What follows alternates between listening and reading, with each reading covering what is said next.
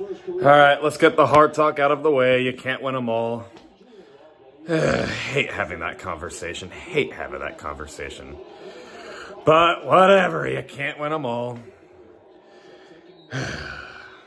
We got outplayed in every single aspect of the game. Defense, I thought our defense was good to start the year. Like, why is defense just not like...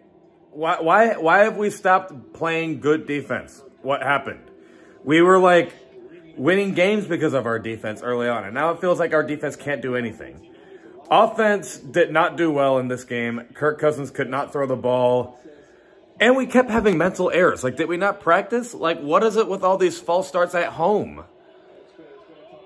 4-3, still, I think, in the playoff picture, so it's not like the end of the world, but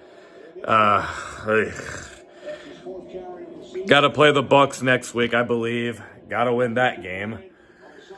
Oh my God, dude. Can't play like that.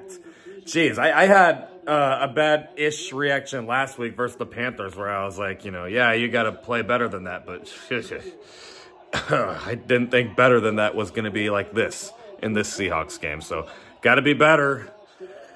I'm still not too worried. I don't think this is going to be like, you know, the start of the downfall. It's just, it's what it is. We didn't win this game. We just got outplayed. It's what it is.